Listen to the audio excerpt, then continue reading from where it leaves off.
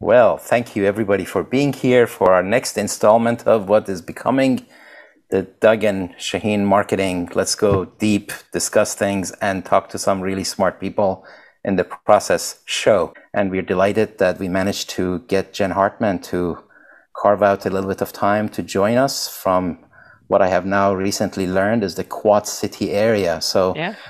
Jen, why don't you do a little intro, and then Doug, maybe you can, and then we'll carry on. Yeah. Hi, everyone. And thank you very much for asking me to be here. I take advantage of every opportunity to talk about public relations and marketing with fellow lovers of the topic. I am the Director of Public Relations and Enterprise Social Media for John Deere. And as you just mentioned, our world headquarters, where I'm sitting today, is located in Moline, Illinois. And that is part of 4 cities that sit right along the Mississippi River. 2 cities in Iowa, 2 cities in Illinois. All right. Excellent. Excellent. Doug, maybe you want to do a little re-intro? Yeah, so I'm based out of Portland, Oregon. And for about 25 years, I was in the advertising business. Before that, in selling supercomputers, and before that, in aerospace. So I have one of the strange backgrounds. Don't ask me to make sense of it. I can't really, other than I sure like it. And I've been teaching and then researching and writing a book on complexity and how it affects business, or what kind of things we should learn from complexity to help in business. And I'm about, I guess I could say maybe I'm halfway through the first draft. And since John McPhee said you got to plan on 4 drafts, I think I'm a long ways away. But it's really fun because there's really fascinating things that I'm discovering. So. How many pages so far? What's that? How many pages so far? Well, right now the draft is at like 200 pages, but I've got all the right formatting, and I've got a chapter title for every chapter I haven't written. So, yeah, Jen, what were you going to ask? I was just going to. Is this your first book? No, it's my second book, but the first book was pulled together blog posts. So I pulled together blog posts and then tidied them. This is the first one written from scratch. Okay. So it's an entire adventure. Right now I'm just trying to get content in, getting back to things like tonality and what do I want, how do I treat sensitive issues and stuff. Oh boy, that's coming. But yeah, it's an adventure, but I'm really loving it because the nice thing about the topic is, some books you write because you kind of already know what you want to say. This one I'm writing because I thought I kind of knew what I want to say, but the more I get into it, the more I discover. And that's what's really fun. That's awesome. Yay. So, as most of you know, we try to do these. The reason why these are meetups is because we wanted the informality of a meetup, that we're all kind of getting together to have a chat. So they're informal, they're unrehearsed, we can go deep. If you have any questions, please chime in and try to steer the conversation to a place that is interesting to you. Please do that. And then the idea really is to go and really get the insights and not be limited by a 20-minute kind of a webinar format where you necessarily have to rehearse it and prepare it to kind of hit all the hot areas. So this one is to just like all of us have that conversation. I'll do a little bit of an intro on me. So I'm Shahin Khan. I'm part of a consultancy called OrionX.net. Go to that website and see what all we do. And we do a lot of different things. And I do even more things than, it's on the website because it's 2021 and I want to. So I do a technology analysis on the one end, and then I grew up in marketing, so I continue to play CMO here and there, and I am interested in the topic. So I keep track of it, and hence what we are doing here. So with that, let's start with PR. So PR is a big part of the whole situation. It's been highly disrupted with social media and sort of citizen publishing, as my colleague Cindy says. So let's talk about that. So to me, it was kind of have been going through a revolution. So the topics that we were thinking about, and I will list them all so we can kind of have them all in mind, and we don't have to go linearly. But is the revolution over? And what is PR these days? Do we even need it? Where should it be placed in the organization to have the maximum impact? And how are agencies evolving? So any of the above. Let's start, Jen, with you and any of the topics that you may want to speak to. Yeah, let's start with the citizen publishing one, because I think that one's interesting. And I'm in a, a role that was actually held for 21 years by my predecessor. When he retired in February of 2020,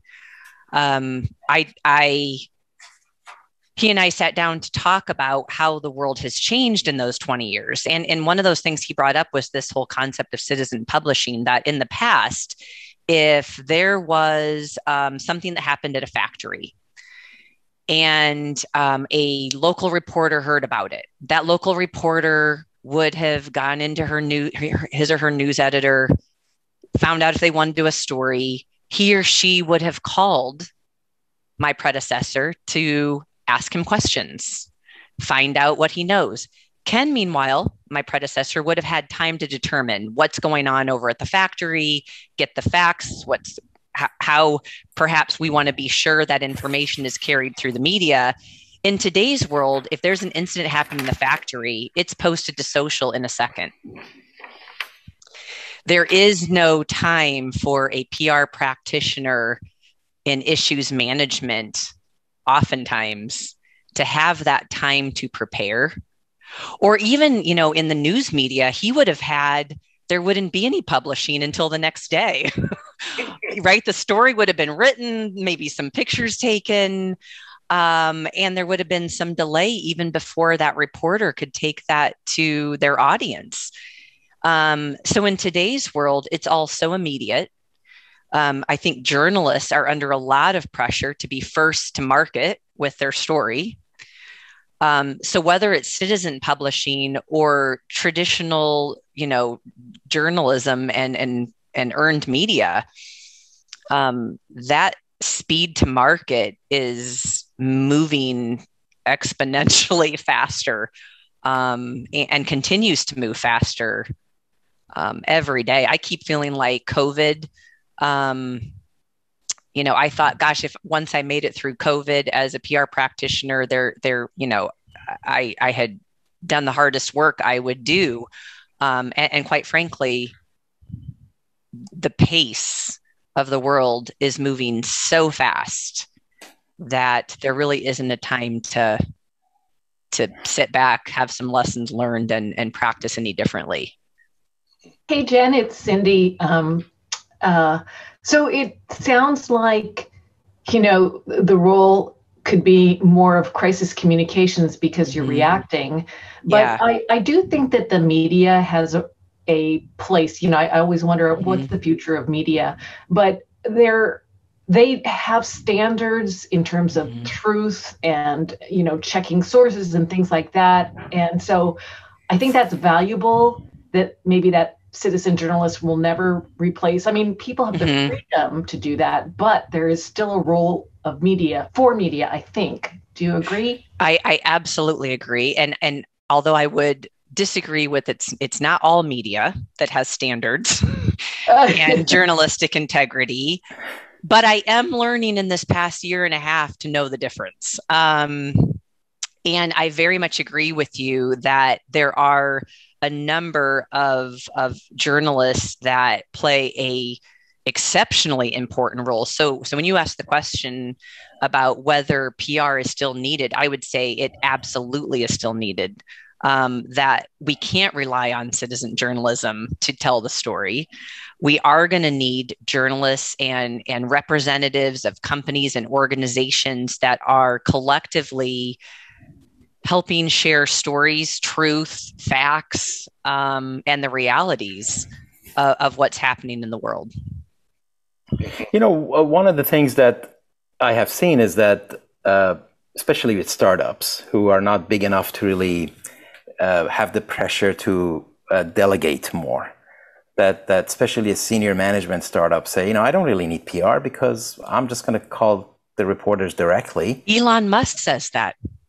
Well, I think he got rid of his whole PR department. Now, he has the kind of following that allows him to do that. Right. And, and various politicians get to that point occasionally. But I think that, do we see that? Therefore, the PR kind of function isn't needed because the source of the news, executives and whoever is kind of managing, can go directly to the media. I would actually argue that PR is even more important because of that. That, leaders heading up great companies or startups, that does not mean that they are experts in public relations and communications. And the messaging strategy, the need for consistency, the self-awareness of how various messages might be interpreted, the value of due diligence and practice and preparation. Doing a media interview takes a particular skill set that I think PR practitioners can bring to the equation. And understanding what that journalist might be looking for, what questions they might be asking, to ensure that company leader representative is prepared to respond in a way that will shine the most positive light on that company, organization, or individual. I think that's a good segue to what is PR these days. Doug, you were going to say. Well, I was going to ask one further question of Jen, just because I think it's this shift with the citizen journalism of stuff getting out there. So is it more a vision now that as a PR practitioner, that kind of stuff is going to happen? What you have to be is prepared to figure out when it does happen, how to kind of jump ahead. And, what does it get? I don't mean control, because we never control things, but help dampen. We talk a lot at Deer, and at least in my world, about pain tolerance. Mm-hmm. That there is so much information being shared so frequently and so often that it's inevitable. And for a company like Deer, it's inevitable that there's going to be haters out there, or trolls, or negative stories. And I think that's another important role for a PR practitioner, is to put that in context. And whether it's building a stronger pain tolerance for some of that, but then to your point, Doug, being prepared to respond to that in an appropriate manner, to not overreact, to not,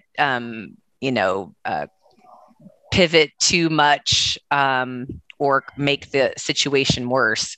I also am becoming more and more aware, and thanks to companies like Amazon and Facebook, those companies have some of the most negative stories any PR practitioner would have heard of, 10 years ago, right? And yet they continue to be on the top of most admired employers, most admired brands, highest performing companies. And I think that's due to the incredible storytelling that they share on such a prolific basis.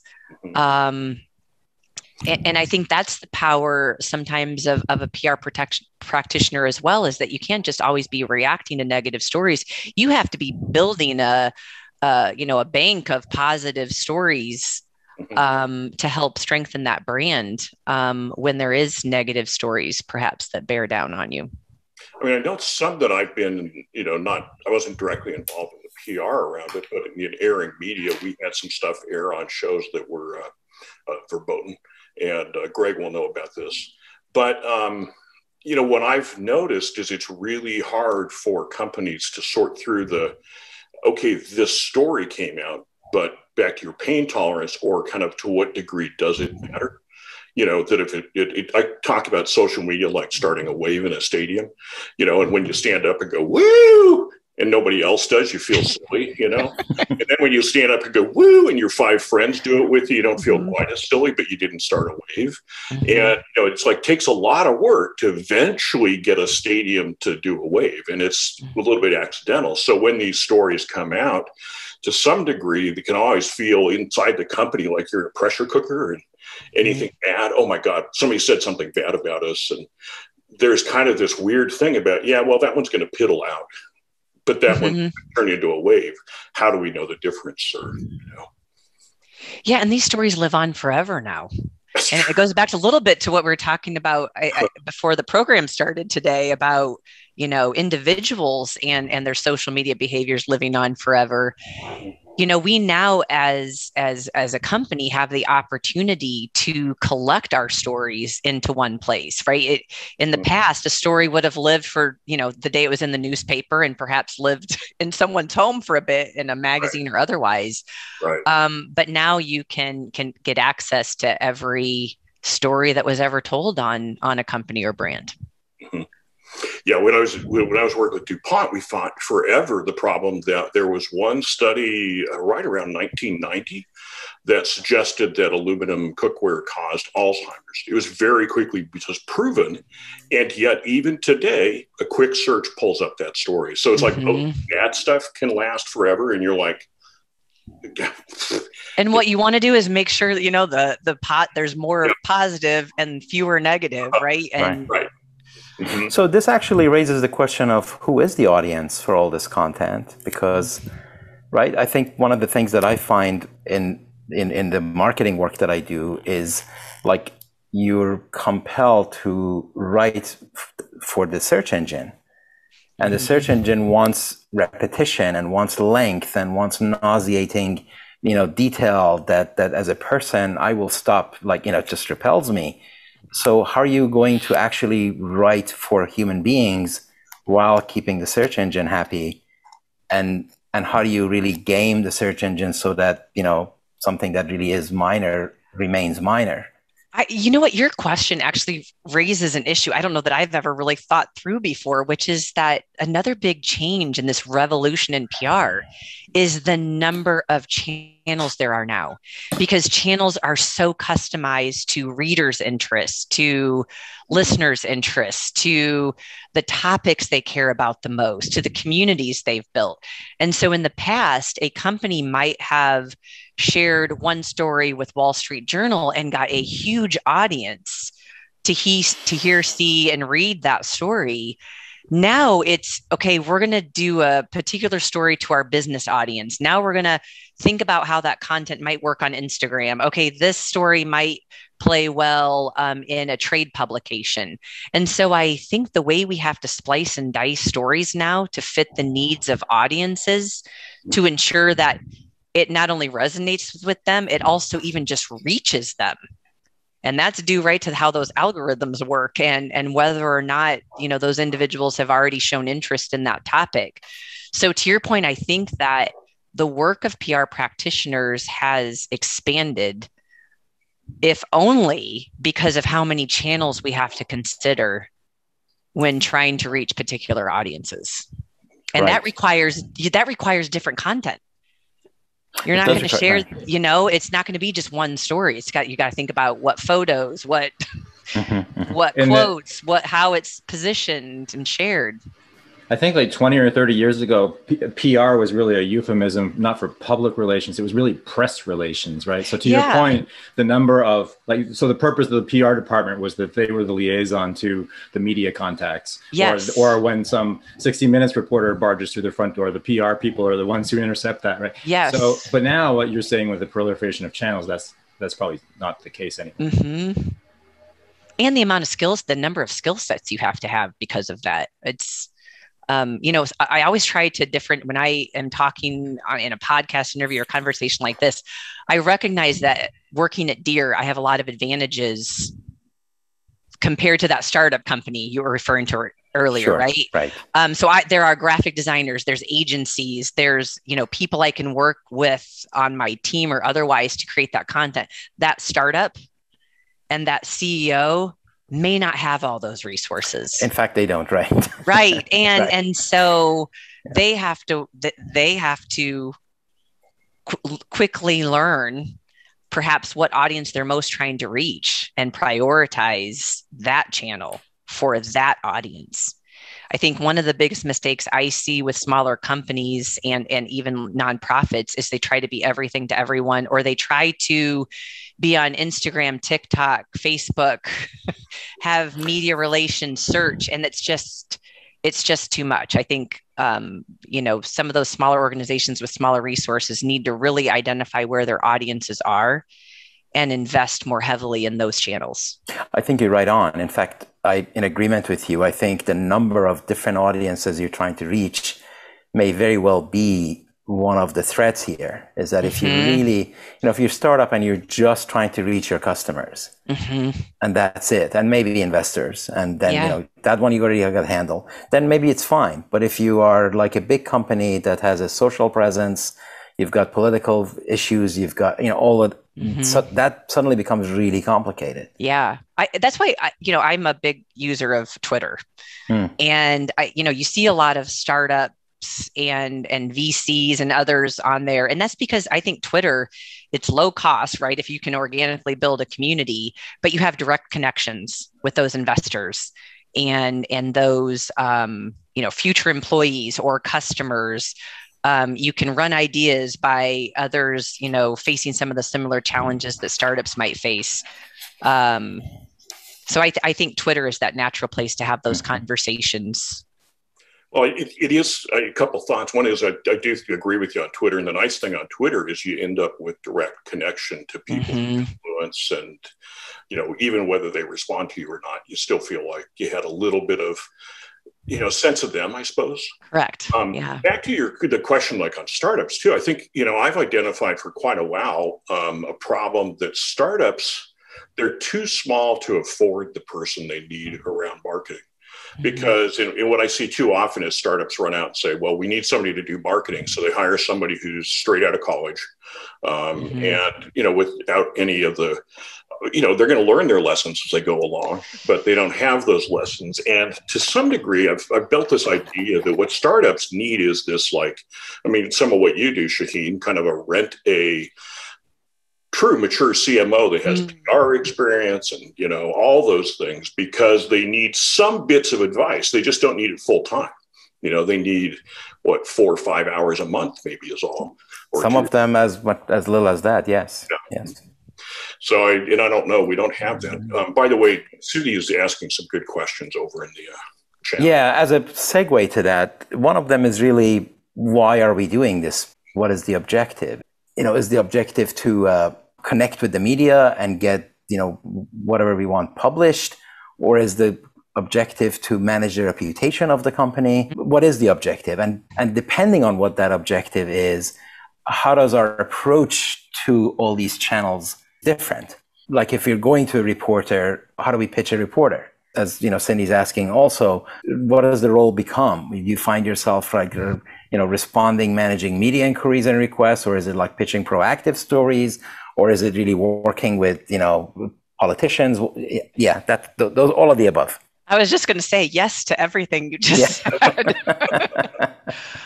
So how do you focus? Actually, this is the interesting question. Is like, okay, it's that brain teaser. How do you pick where to focus though? Because there's so many things there. It's hard, I'm actually going to start with one of the last questions you raised from Cindy, and that is like the role of the PR practitioner. I think another big shift has been an expected role, and Andrew kind of talked through the, what it used to be.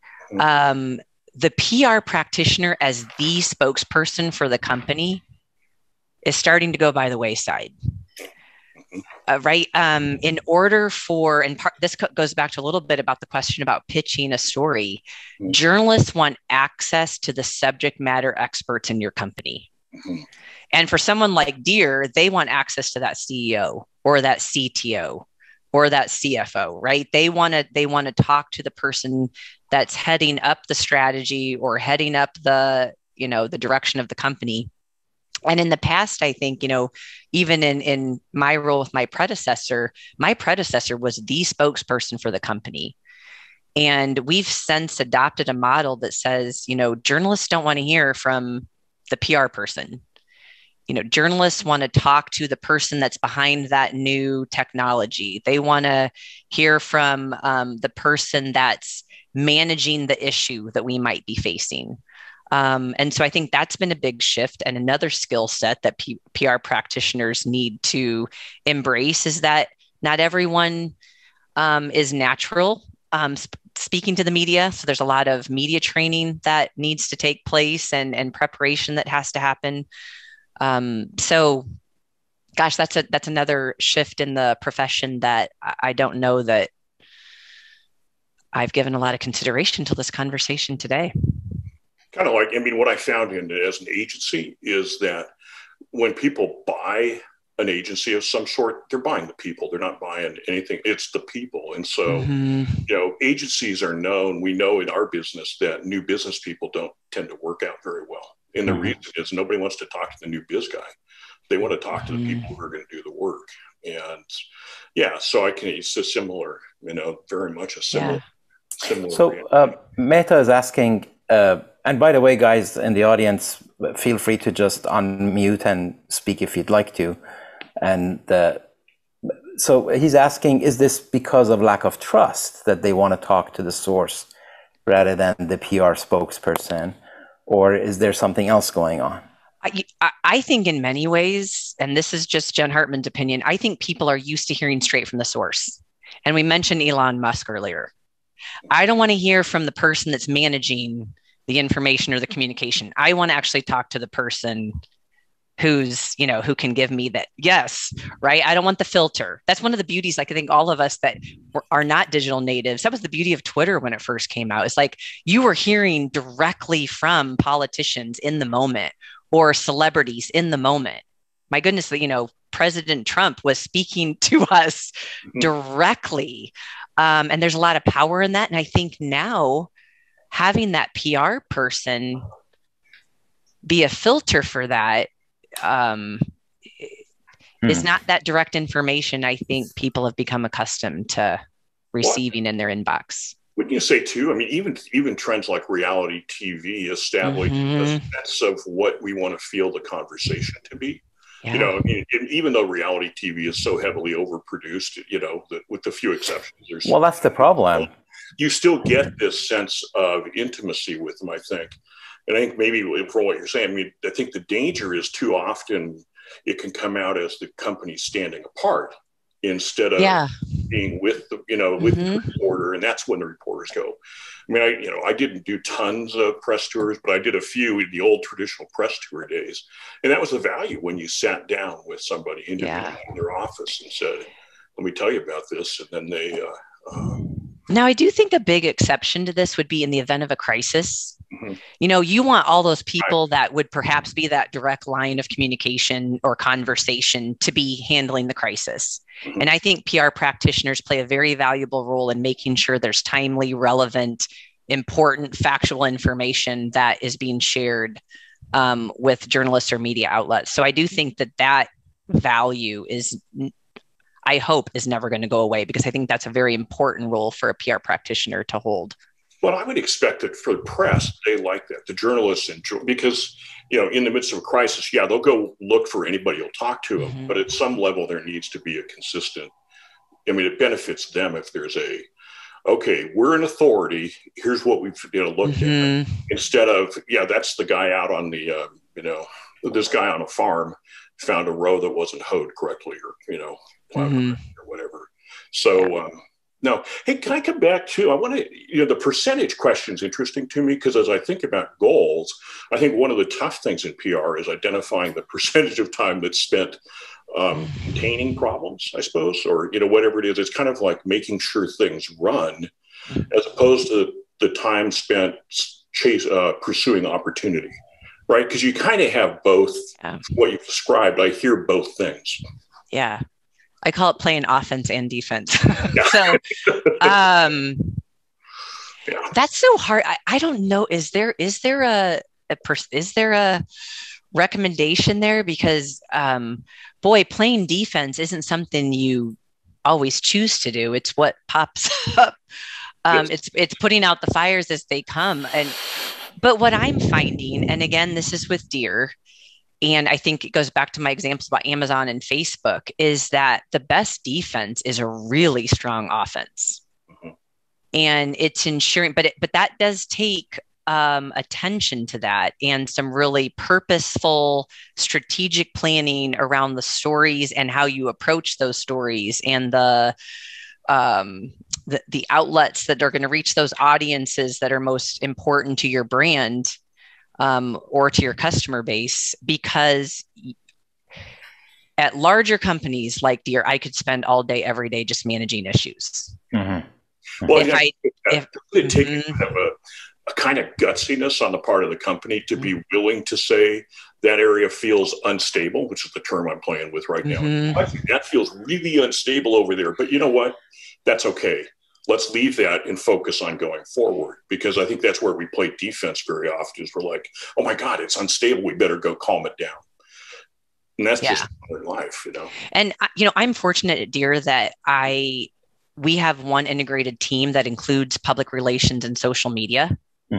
I don't think those two exist separately anymore. I actually feel for other companies that have a social media group over here and a PR group over there, because I think they are so intimately intertwined.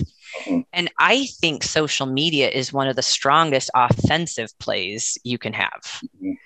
That's where you can be building, you know, I've had some debates with colleagues in the industry that believe that the only value in social is paid social, right? Where you are purposely putting paid dollars behind your social media program to reach targeted audiences. I believe wholeheartedly that organic, unpaid social is a huge value to a company or brand that can build strong communities and look at each social platform differently and strategically.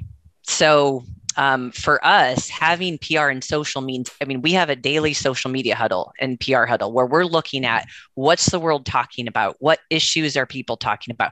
What is the media talking about? What are those media moments we could tap into or make sure that we're very mindful of, so that we don't inadvertently make a mistake or say something on social that could be interpreted as tone deaf. So I think social media can play a strong role there, as well as you all know, making sure that your brand is speaking directly. Forget being a spokesperson. Through that John Deere handle, our team can speak directly to our audiences about, this is the situation, this is our response to that situation, and this is how we'll share more. I think the key word you mentioned to me is community. That if you manage to build a community, and I'm like convinced that the future is all about community, and that, you know, every constituent that you touch at all is all part of the same community that you have to manage. But really building that community is also hard, right? You know, sometimes again, I recognize for Deere, it's not that hard for us. We have so much brand equity. We have fans. We have strong customer base. We have strong brand affinity. Our Instagram feed is, you know, almost 1 million followers of people that just love John Deere. Well, and you have a whole color. Yes. The fact having a product that shows off in pictures is a tremendous strength. It is. I think, you know, I think it would be incredibly challenging to build a brand from scratch, like a lot of startups have to do organically. And I think that's where their individual social media presence or their work with influencers can oftentimes help elevate that brand awareness. Okay, so speaking of influencers, we've talked about PR and social media. We haven't really talked about AR, analyst relations. Are industry analysts, you know, what do you see? How do you see they evolving? You know, I think industry analysts and in investor relations, you know, we're seeing a big shift in terms of, you know, investment groups and large investment funds. They're also, from a public relations perspective, looking to invest in brands and organizations and companies that match their values, or are, you know, demonstrating, you know, strong sustainability efforts, a lot of ESG focused. Lots of ESG. Right. So I think that there's really a strong awareness across all brands, companies, and organizations that being a good company, I mean that in the truest sense of the word, with strong integrity, with commitments to the environment or fiscal responsibility, community, to your point, Shahin, you know, community building in the truest sense of the word. Those are all very important. You say community building. One of the things I think the companies often overlook is community building within their, I guess I'd call it within their industry. that companies these days, since some days the perception is CEOs are swappable. So you take the guy from Home Depot and you put him in front of Dollar General, put him in charge of Dollar General, or they take the person from Dollar General and have him run Chrysler, or, there's kind of this loss within of car people dealing with car people. And I'm not sure what your industries like that would be, but it seems like there's also a real value for the company in focusing on that community of people involved, or supporting the community of people involved with all the issues surrounding your product. I know my cousin in Kansas is really excited about the new farming practices he's been able to put in, even though he's very conservative, but he loves protecting the streams and all these kinds of farming practices. Do you get involved with those things, since your product also kind of trickles out into some of those issues? Or yeah. So again, being at a company the size of Deere, I'm very fortunate that I have some PR colleagues that are actually closer to the products, that are, working very closely with the technology that's being developed, and the enhancements and features and benefits of all those products and the industries we serve. So in my role, I get the benefit of promoting our brand and protecting that brand and reputation, just in partnership with those folks across the organization. So I want to talk about, back to ESG. And for those of you who haven't, caught up with that buzzword, is environment, sustainability, and governance. And it's like becoming a requirement for all manner of investment. And people really want some sort of an ESG element. So to me, that's like one of the big trends that is raising the importance of PR. And then when you map that's a great point. Right. And when you map that to the technological developments, like I have no doubt you're probably working on autonomous tractors and AI here and AI there. And, what's that going to do to the workforce, and what's the social impact? So that to me is a segue into, where does PR belong in the organizational structure? That's a great point. Yeah, that's a great question. I don't know that that's been fully answered. I think you'd find it very different across the company. And I think the PR practitioner adds some value there, because that information now, what I love about the new focus on ESG, or the enhanced focus, I should say, is that companies are now required, to your point, it's not optional anymore, to make sure that data is readily available. What are the demographics? What is the diversity of your board? What is the diversity of your employee base?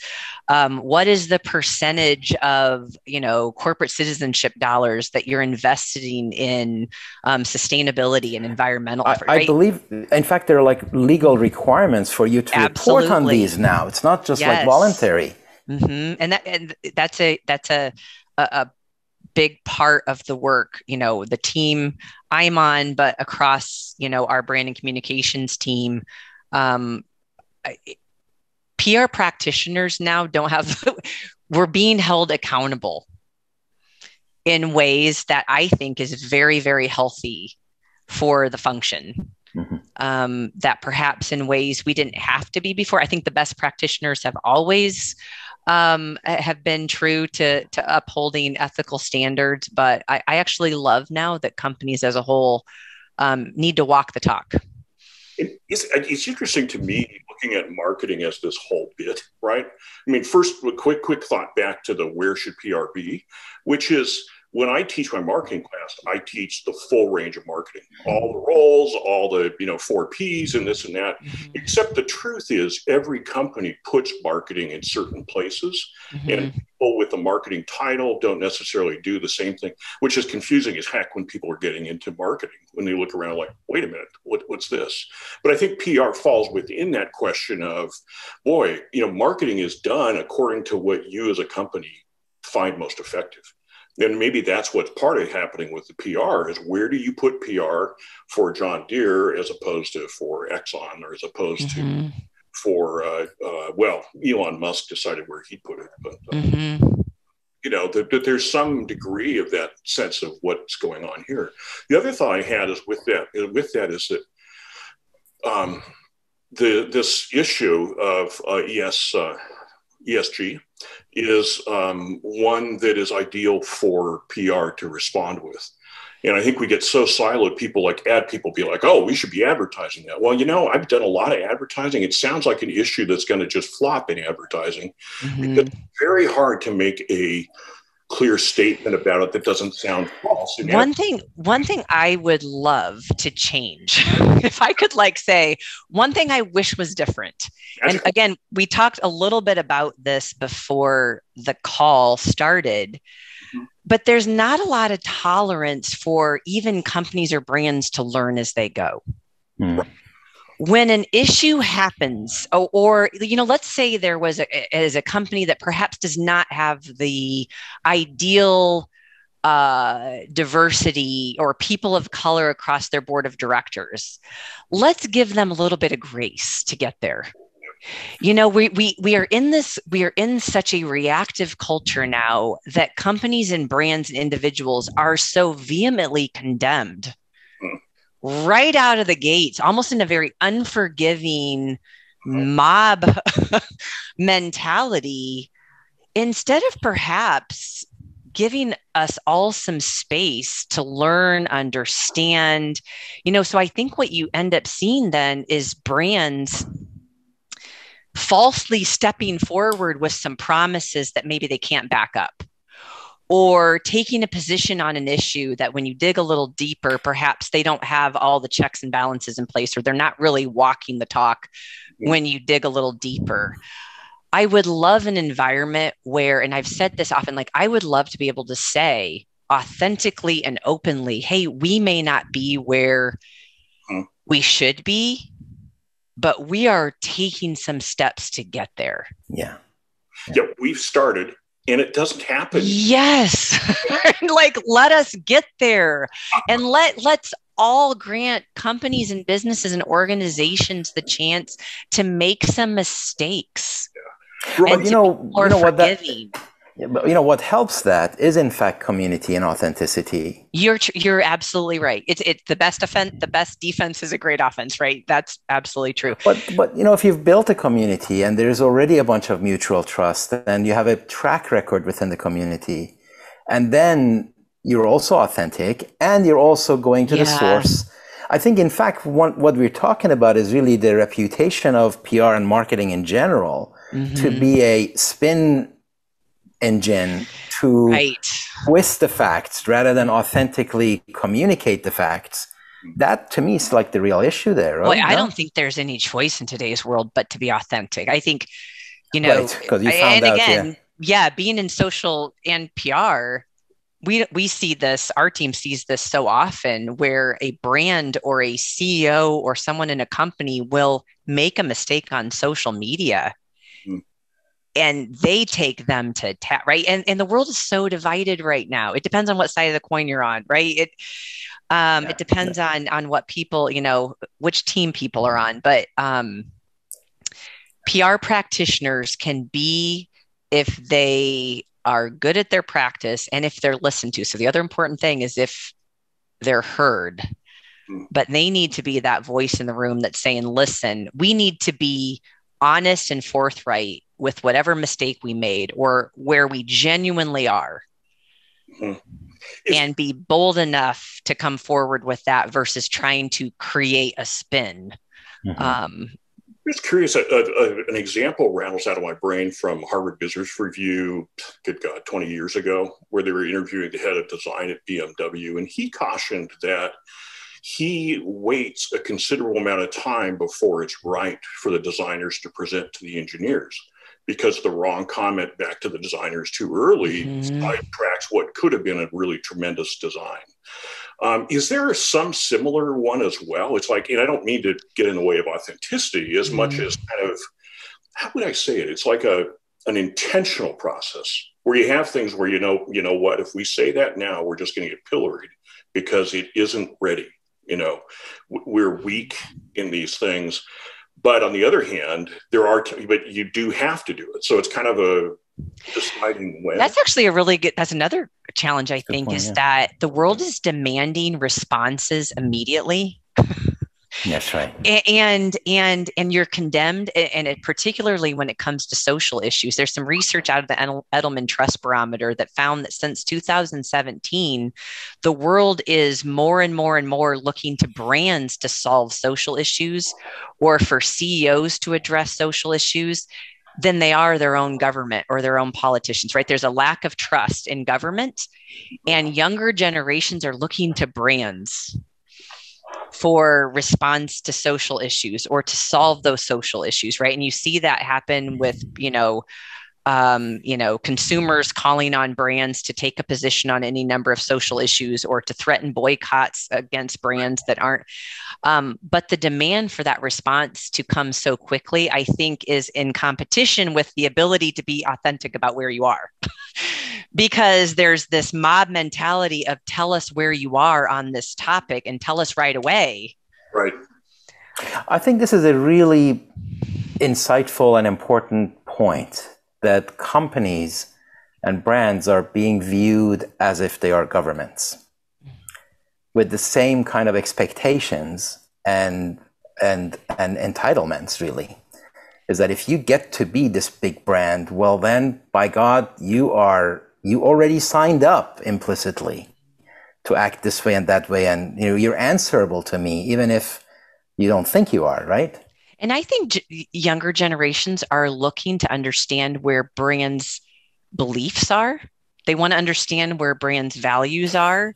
What politicians are they contributing to? What set of beliefs do they subscribe to before I purchase that product, before I work for that company? I think that just kind of makes sense of the whole kind of hullabaloo about brand purpose and brand values of all of that, is that, if I don't think of a company as a piece of or part of government, then maybe I don't care. But if I do, then maybe I do care. Maybe I do want to know what your intent is, not just what your actions. And I would say that corporate America is not quite ready. You see it more with startups, tech companies. They're not quite ready to draw a line down the middle and say, this is what we stand for. Right. Well, because if you're a consumer brand, like Trump and Biden voters all eat M&Ms. Right. You don't want to offend either side of the equation, but there's a lot of pressure on brands to take a position. Well, I think it's particularly hard because brands sometimes aren't very good at taking a position on our own products. And I don't know that we should have to take a position. That's my other, I have often said it would be so refreshing if I could just come out and say, listen, to the same point, Biden and Trump voters all buy lawnmowers. Yeah. Mm-hmm. Right. And we're going to invest in work that is supporting our industry. And perhaps we don't always have to take a stand on every issue or topic. No, what I tell my students is at some point, making a really good lawnmower that sells for an absolutely fair price while you make a profit and pay your employees effectively, God, that's hard enough. Your accomplishment in the world of business, much less solving overgrown grass in Australia. But, right.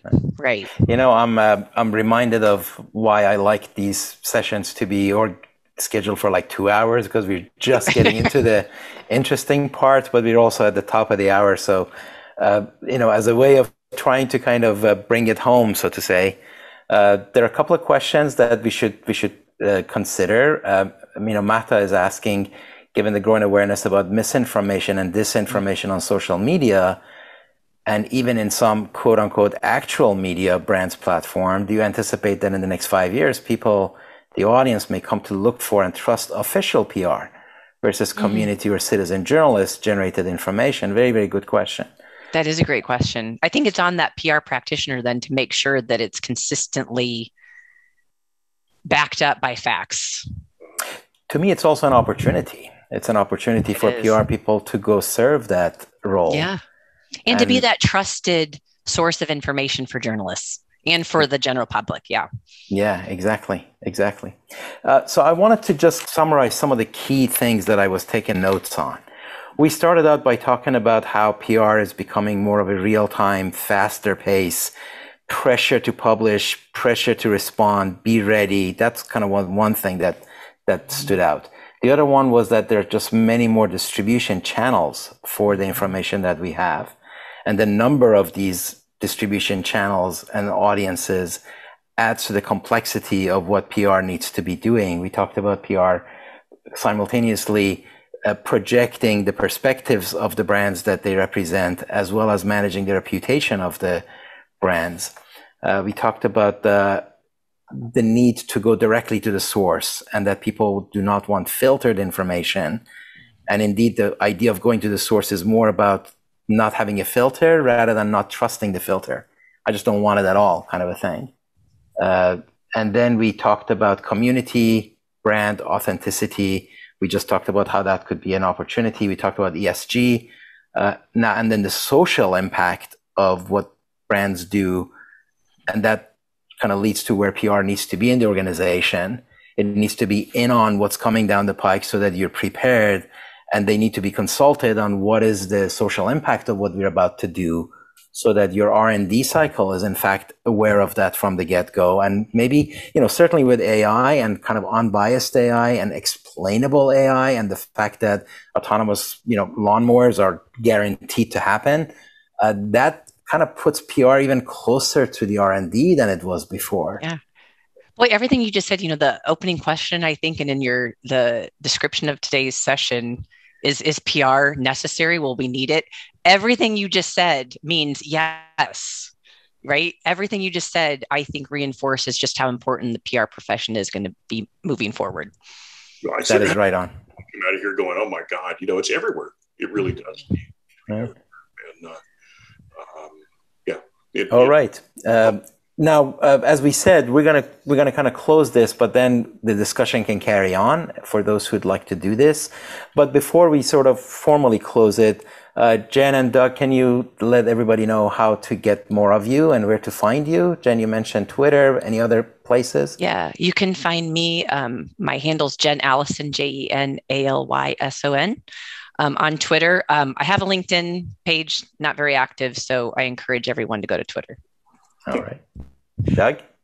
Yeah, I'm typing some stuff in the window, the chat. My website is www.douggarnett.com, and you can find me on Twitter all the time. No, every now and then. A topic. I could have answered it the same way, Doug. Obsessed, but anyway. All right. If you have questions, or if you want to chat about complexity. Oh. That's right, complexity. Doug is writing the book on complexity after all. That's right. And I'm at Shahin Khan, and then on Twitter and on Facebook and on LinkedIn. I'm trying to be a little bit more on Twitter than Facebook, since they use their user interface. So again, thank you everybody for being here. We're going to talk about this topic a little bit more because I think it just has so many different dimensions. And then the video recording of this is going to be up in the next couple of days, and then we'll take it from there. So thank you. We close the formal part of the session now.